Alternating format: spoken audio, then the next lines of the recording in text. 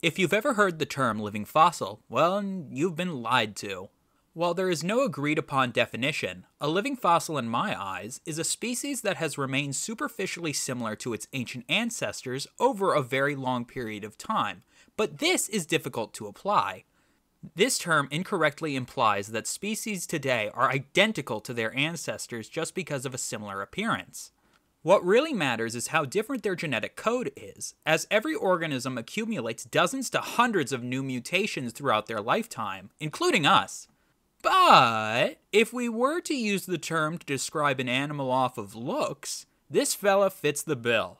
On today's episode of Endangered Inhabitants, we'll be trawling into the world of Macrochelys temnicki, the western alligator snapping turtle. All turtles are found in the vertebrate class of Reptilia. The first proto-turtles first appeared in the Middle Triassic around 210 million years ago, with genre like Proganochelys giving us a glimpse into what the earliest turtles looked like. While being referred to as proto-turtles, by me, Proganochelys and animals like it aren't true turtles taxonomically, being found outside the order containing all modern turtles in the clade Testudinata. All extant turtles and tortoises are found in the order Testudines, with the earliest members first appearing during the late Jurassic around 160 million years ago. All modern species can be divided into two suborders, the Pleurodira, containing the side-neck turtles, and the Cryptodira, containing the hidden-neck turtles, including our snapper. As you hopefully guessed from the name, the main difference is how the neck is retracted for protection, with members of Cryptodira retracting their necks backwards, while Pleurodira retract their necks sideways. Alligator snapping turtles themselves fall under the superfamily Calidroidea in the family Calidridae, along with the other species of snapping turtles. This family first appeared at the end of the late Cretaceous, around 70 million years ago, with their evolutionary history focused in the Americas, but with some fossilized species being found in Eurasia. There are currently two extant genera of snapping turtles, Calidra, containing 3 species of common snapping turtle, and Macrochelys, containing 2 species of alligator snapping turtle. Until relatively recently, there was only one extant species found in Macrochelys, that being Macrochelys temninkii.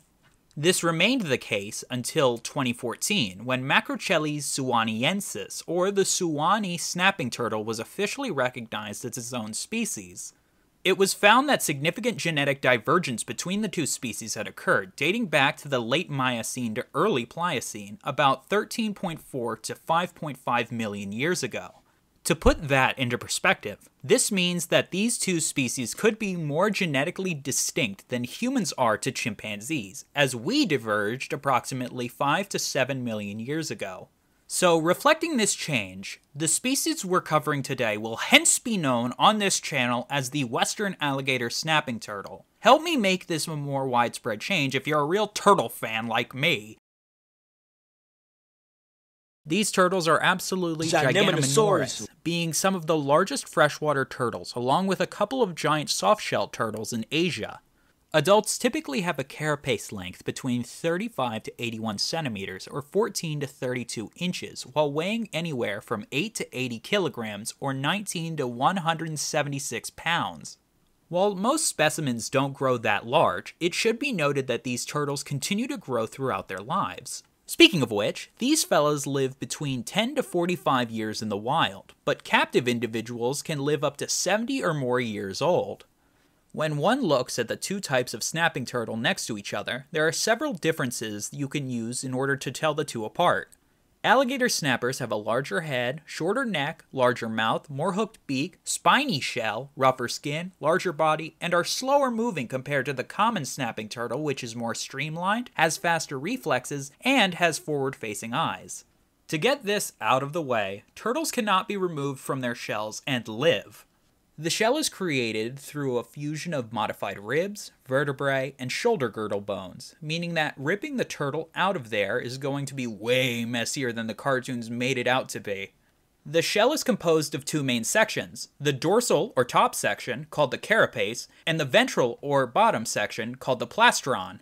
These sections themselves are composed of scutes, a bony external plate or scale overlaid with horn, and underlying bony plates.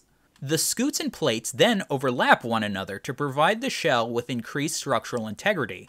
On top of this, these fellas have an extra thick, with a K, shell with 3 dorsal ridges and large scales, making it look like a dragon. In order to get from place to place, these turtles possess muscular legs with long and strong claws that enable them to climb over logs and dig into deep, loose sand or gravel on the river bottom, being able to move against the current with ease. These claws also help females climb up steep riverbanks and excavate a chamber to lay their eggs. As they need to get the jump on their prey, these guys are built for ambush predation. They have a deep brown color, perfect camouflage for the stained water they often inhabit. As sedentary animals that don't move much, like y'all, they can often grow carpets of algae on their skin that only helps in hiding them from prey. They also have pointed fleshy projections around their eyes on the sides of their head to really sell the act of being an algae-covered rock to any would-be passerby. These turtles are the first real Americans covered in this series, being endemic to the southeastern United States. They are mostly found in bodies of water that drain into the Gulf of Mexico. Chief among them is the Greater Mississippi River watershed. They can be found in northwestern Florida, Georgia, Alabama, Mississippi, Tennessee, Kentucky, Louisiana, Arkansas, Illinois, Iowa, Missouri, Oklahoma, and Texas. Unlike common snapping turtles that prefer still water like isolated wetlands and ponds, western alligator snapping turtles prefer flowing bodies of water like rivers, creeks, spring runs, bayous, oxbows, river swamps, and reservoirs. As ambush predators, they prefer for food to be brought to them by the current rather than getting out of the comfy sediment. They prefer places with canopy cover like overhanging trees, shrubs, dead submerged trees, and even beaver dens when present to better conceal themselves from prey. Western alligator snapping turtles are opportunistic feeders that are mostly carnivorous, relying on both catching live food and scavenging dead bodies. Their diet consists primarily of fish, mollusks, carrion, and amphibians, but they are also known to munch on snakes, snails, worms, crayfish, insects, water birds, aquatic plants, other turtles, and even small alligators when present. These turtles are ambush predators. Unlike their smaller cousins that are more pursuit predators, this turtle hunts by lying motionless like a big rock waiting for unsuspecting prey to approach a little too closely. They also have a secret weapon, a built-in vermiform or worm-shaped appendage on the tip of the tongue used to lure prey. This is a form of aggressive mimicry, where predators share similar signals that allow them to avoid being correctly identified by their prey or host. When prey is either unlucky or stupid enough to take the bait, the turtle can put one of its defining characteristics to use, that giant head. That massive maw is able to snap shut at speeds of almost 320 kilometers an hour, or 200 miles per hour, powered by powerful jaw muscles.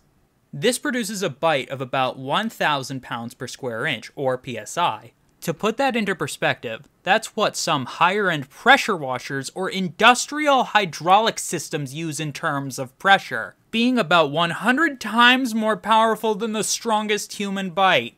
If you're thinking to yourself, that's a bit excessive, you need to consider that predators do not hunt for fun, they hunt to survive.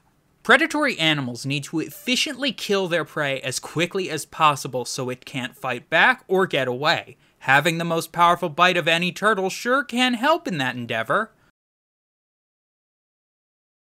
These turtles are seemingly more nocturnal, when they may traverse through their home range actively feeding and scavenging. They can be active during the day, however. They spend most of their time underwater, being able to stay submerged for 40 to 50 minutes at a time before needing to come up for air, allowing them to stay still while hunting. They rarely leave the water, only doing so to lay eggs or if displaced by flooding. These turtles make incels look like social butterflies, being extremely solitary by nature. Each turtle has its own home range, averaging just under 0.8 kilometers or 0.5 miles. These ranges typically use a submerged object, like a large log, to define the core of their range. Any interloping rivals found in their range are met with aggression, which may lead to fights that include posturing, snapping, and pushing each other.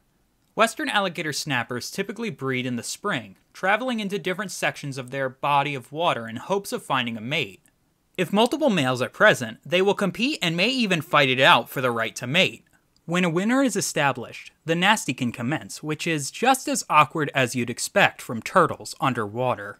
Once the nasty is completed, the males bugger off back to their own territories. Females will travel inland to dig nests in the sand about 2 months after mating, normally about 50 meters or 165 feet from the water. Females generally lay 1 clutch per year, with clutch size ranging from 10 to 60 eggs.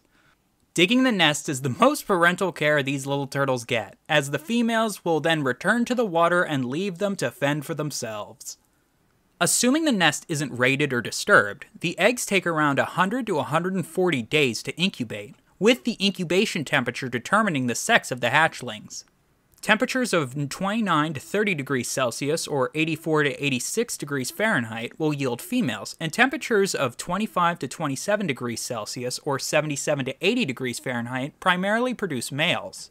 After the incubation period is completed, the turtles hatch and start to dig their way out of the burrow their eggs were laid in. They then book it straight for the water, where they act as miniature versions of their adult selves. The only time any animal would have the gall to predate alligator snapping turtles are when the turtles are young. Adults are practically immune from predation. Nests are commonly raided by various birds and mammals, while the largest predator in many parts of their range is the North American river otter when the turtles are young. The western alligator snapping turtle is listed as vulnerable on the IUCN Red List. No official estimates are given for their population, with an unspecified population trend, but their population seems to be declining, already being extirpated from many parts of their former range. It is also listed as a CITES Appendix II species, meaning international trade is regulated by the CITES permit system. The biggest threat that western alligator snapping turtles face is overharvesting and poaching. While it is illegal to take alligator snappers in many states, other states, like Louisiana, allow residents to catch 1 per day for personal use. This is often done using trot lines, noodle lines, limb lines, nets, or bows. This combines with the turtles' low breeding rates to send the population into a nosedive. On top of that, multiple types of pollution pose a massive threat. Entanglement in fishing gear targeting other species is common for many aquatic turtles. The ingestion of fishing hooks are especially dangerous for our species. Runoff from agricultural and urban areas also increases pollution in waterways. Speaking of waterways, these turtles live mainly in the Mississippi and its tributaries, meaning these guys are threatened by habitat destruction and degradation. This includes waterway channelization and alteration, riparian habitat destruction, and damming. The climate crisis and unsustainable development are compounding the threats facing everything living on and in the Mississippi, including the communities that call it home. As these turtles need areas for nesting, any large continuous change to their habitat can pose problems to their continued success in the region. These turtles are extremely important as one of the main predators and scavengers in the regions they inhabit, both helping to control the populations of their main prey species and helping to keep their home range clean by feeding on any carrion they find. They've already been here for millions of years. Let's make sure they stay for millions more. I would like to thank each and every one of you for watching. I hope you enjoyed and learned something new. Make sure you hit like, subscribe, and leave a comment with any thoughts or queries down below if you enjoyed this garbage. I've been so burnt out. Hopefully the quality hasn't decreased, but this was a slog to get through, especially the writing. I've lost that fire I had a couple months ago when this was my primary activity before getting the new job I just got, with barely anything to show for it. I'm always most productive with my various passions whenever they shouldn't be my main focus. So hopefully I can get it together and actually work towards something once again with this, or else I won't even get into detail with what'll happen. It might take a while, but you'll know when inspiration hits. Or I'll go missing and never be heard from again, probably being dead in a ditch. Both outcomes are fine by me. I want to set the goal of reaching 500 subscribers by the end of the year. Let me know in the comments if I'm insane or not for that. Sorry if this conclusion is so long. I've had a lot on my mind in the last month. Everyone have a great day. Peace.